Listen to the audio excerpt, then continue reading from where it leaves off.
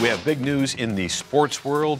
Derrick Rose, the superstar, is being traded to New York Knicks. Sol, bittersweet moment for Chicago here? It is. I think any time Chicago loses a hometown hero or something to celebrate, those of us still call it Sears Tower and still think it's the tallest building.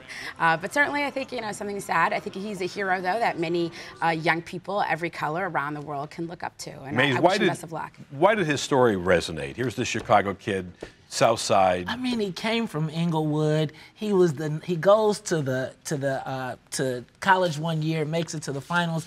We get the #1 pick. We get Derrick Rose. How does that happen? And he's in as the Rookie of the Year. He's MVP, and he crashes.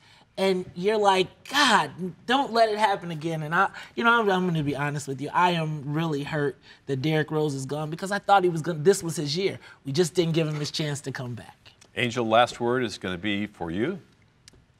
Derrick Rose, Chicago hero.